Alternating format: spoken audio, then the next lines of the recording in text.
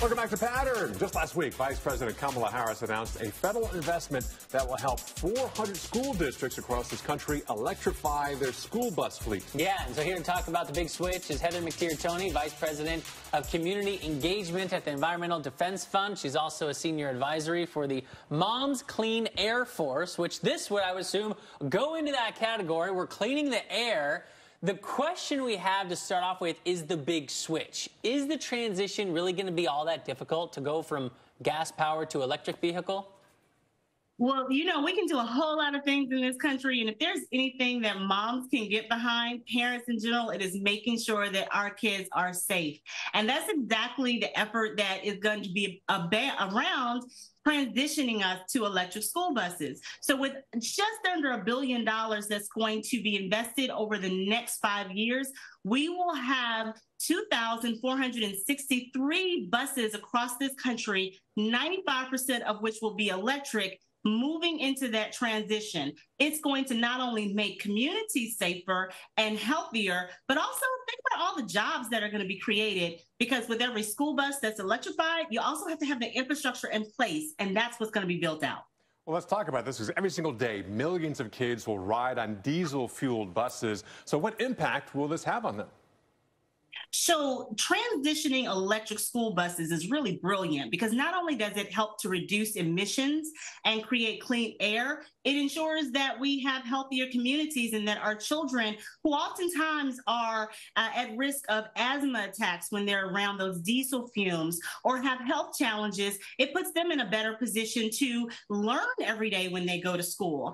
And on top of that, Black and brown communities are more likely to experience disparity when it comes to airborne and emission-related illnesses, and minority children are more likely in a lot of places to be the ones riding the bus. So this helps in so many different ways.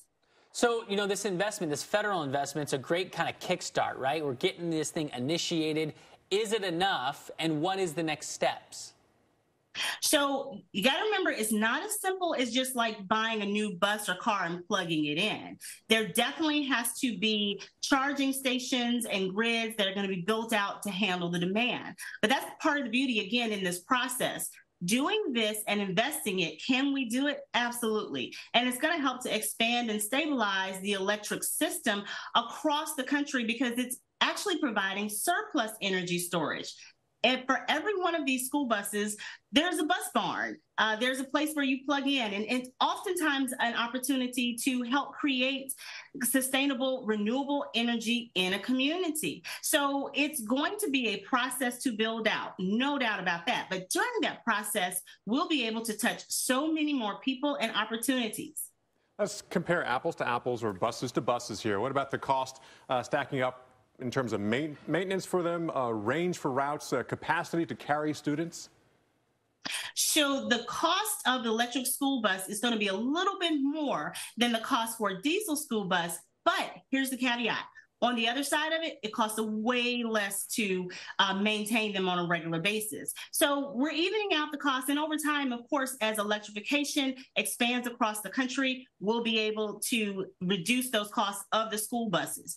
At the same time, we have the capacity to not only carry the same number of students and have the range, but it's more than just students riding the bus every day. Think about how many times we use those school buses. I know I rode on a lot of school buses to band trips, track, football, taking your average field trip to a museum. The use of the school buses has an opportunity to really impact and far range more than just the normal in the morning and in the afternoon drop off. And organizations like Moms Clean Air Force have really been at the forefront of making sure that we can realize all of those benefits. We love it. We love having you on, McTeer.